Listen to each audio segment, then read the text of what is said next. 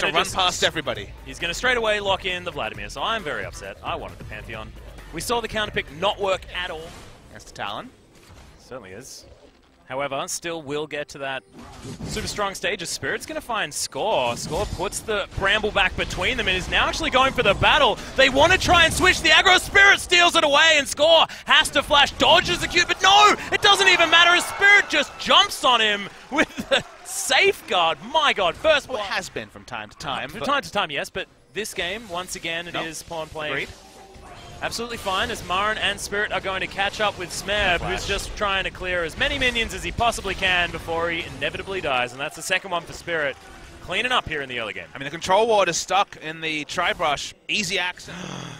We saw I like how the false Gunblade storyline actually happened. Yeah, we had a LeBlanc with Gunblade. Tell it. Oh god, Arrow's going to land on to Kramer. He's exploding so much damage. He's trying to get something off before he dies, but no, not enough onto Deft.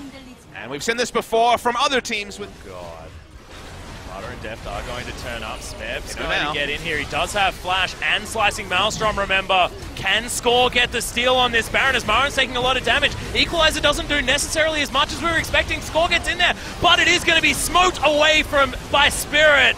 Smeb's in there. Oh my god, KT are tearing them apart. Triple kill there for the...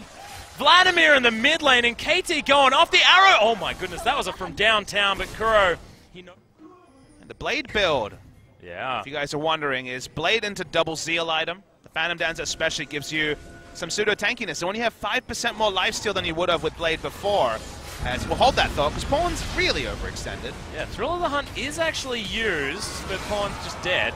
Don't know why he used his flash just there, as Kuro's looking to try and chase after Score, both of the invisible, fast-moving guys. Max HP damage. He would have died there, so Smeb gets away. Teleport is down for no gain, and now Score wants to go by. Yep, and the arrow's going to land, and Marin is most certainly dead. So that 2-minute cooldown that you were talking about, full effect. If it was on a 25-second cooldown, it would have been fine, but no. Nice Score. Just running around. Being invisible's fun, I guess.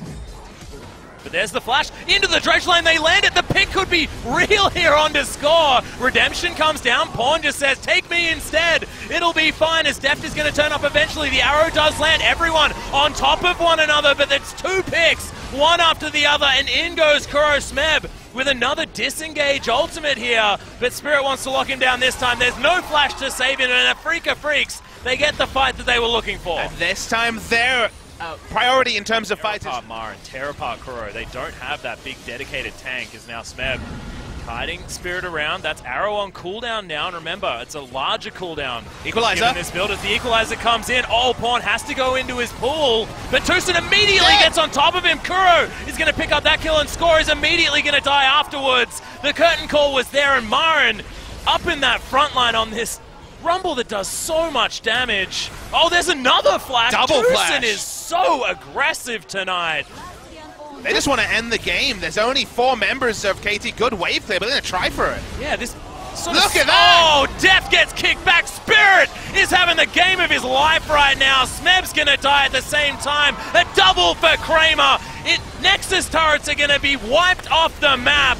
And in such a strange game, a Freeca take down KT in what feels like just a step-by-step process. Now what you'll see, and the reason I love the fact that you call it step-by-step, because they didn't make many mistakes here, Atlas. That was not the Freeca Freecs of the first round robin. Of course, you can say the same thing about KT, but they were pretty ruthless. You saw KT funneling into one of those famous Equalizer spots. Equalizer started things. Pawn died without the Zonias being used, and they ended the game. I love Uve in the booth, looking pretty damn stoked because his charges do not look like an also-ran of the gauntlet. They look like a contender. We might have a team interview with them soon as, speaking of teams, we look over to the side of KT Rolster.